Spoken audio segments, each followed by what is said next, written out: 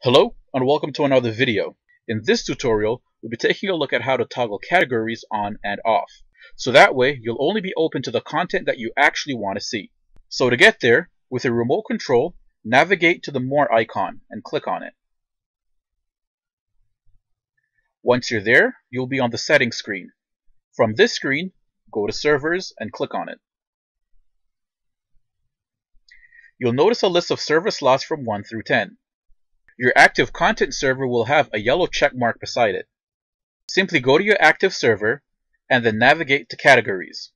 And when you click on Categories, you will see three options: Live TV, Movie, and TV Show.